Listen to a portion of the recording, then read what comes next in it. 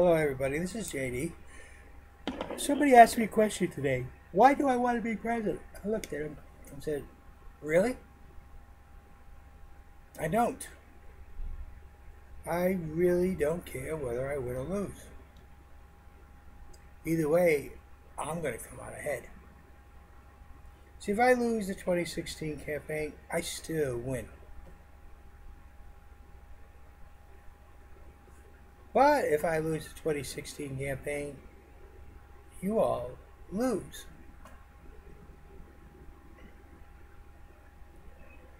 Then why am I doing this?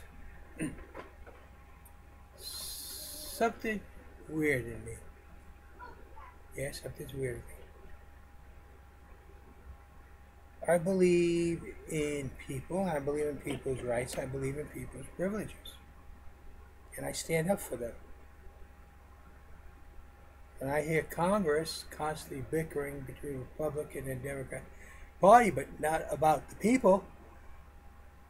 I say something's wrong there. It needs to be fixed. When I hear Speaker of the House like Nancy Pelosi say, hey, I don't care whether they want it or not. They're going to get it. When I see police forces coming out with almost tanks and using military weaponry on the people of this country, and then our government condemns other countries for doing the exact same thing, I say something's wrong.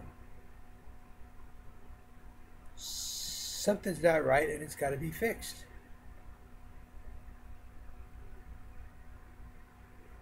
Now, I'm not a person who complains and complains and complains. I believe that if you see something wrong, you have a right to complain. But also, give us an idea of a solution. I see that completely ignores the people. I see a government that is strictly a political machine and nothing more. I see a government that has no idea of what the Constitution's about, never mind upholding the Constitution. I see a government that's trying to institutionize. I know they say it's not a word, but I'm going to use it. Institutionize our country. Everybody will have a place and everybody will fit in that place, and that's where they will be. Anybody outside that don't belong, don't fit in. And I feel that's wrong. But you see, I'm 66 years old. Hopefully to live to 80, which is 14 more years. And I'm gone. I'm out of here. So if I win the election, you, the people, win.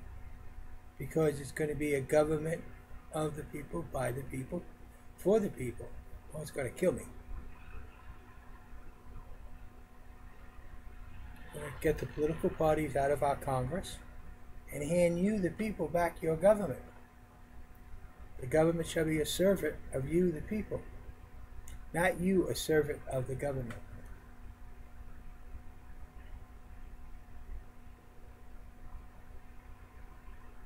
That's why I'm running for president.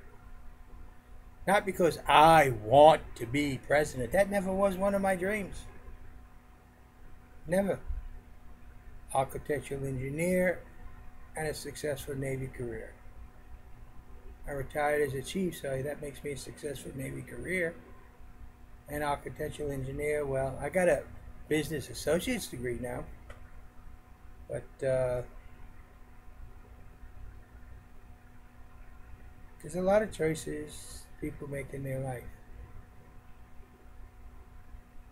Can I do the job needed for you people? Yes. Very easily I can do the job. I know that. You don't, because you don't bother to know me. You can know me,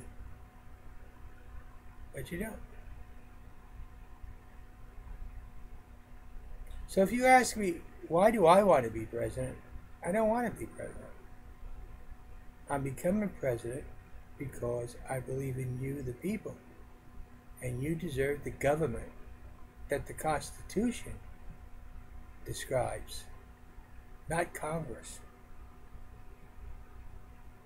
You deserve to have a government that serves the people and not the people to serve the government.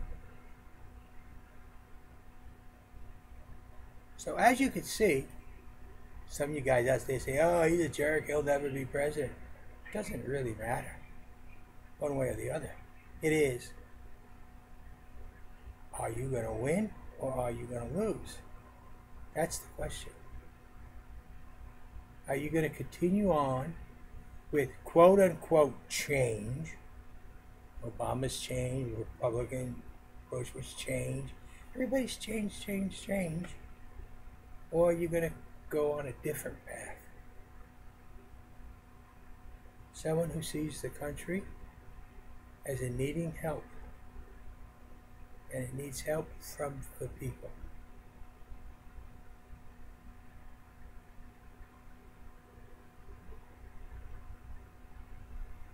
I know what leadership is. I know what the responsibility I am taking on will be. Yes, I said the responsibility. That's something Obama don't know. Because it's everybody else's fault that everything in the world is going wrong. It's not Obama's fault. When I get sworn in, it's going to be my responsibility. I don't care what Obama did before. I don't care what Bush did before him. And I don't care what Clinton did before that. And I don't care what the other Bush did. When I take that oath, right then and there, everything and anything is my responsibility. And it shall be handled with you, the people, in mind. I don't want no libraries after I die saying this is JD, President so-and-so. No. I don't want no book contracts after I'm in office. No. I really don't care one way or the other on the presidential election. I care about you, but if you don't give a crap, then that's the way it shall be. Because that's what it's all about. It's all about you, but you don't understand it. If you want to make a difference, you're going to have to vote. If you want the revolution, you got to take the bull by the horns. You have to vote. But you got to weigh your vote very strongly. Democracies and republics only succeed when the people who vote are smart enough to be reasonable and search for their best candidate.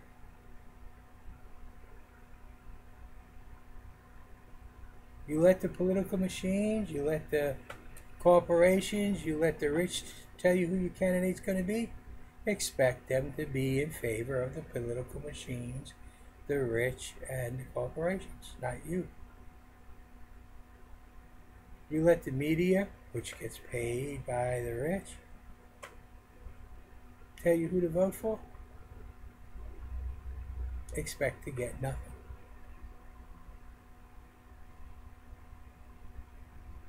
If you want something, you need a man who's there for you, all of you, not for himself, but for you. That's the only reason I'm running. I do not have anywhere inside of me dreams of being president written in history books or anything like that. That's none of my concern. My only concern is you, the people. So if I lose, is it a tragedy to me? No, not even the slightest. But it's going to be a catastrophe to you. That is the truth. Look at the present course of our government under these political parties. It doesn't matter which one you choose. They're all heading the same way. One may use a capital I, one may use a small I. One may use a dot over, one may cross the T. It's still the same old, same old. I'm different and a different path. Read my write-ups and see what it's about. So, that's why I'm running for president. Not for me, but strictly for you. And if you don't believe it, that's your problem, not mine. Thank you. This is JD.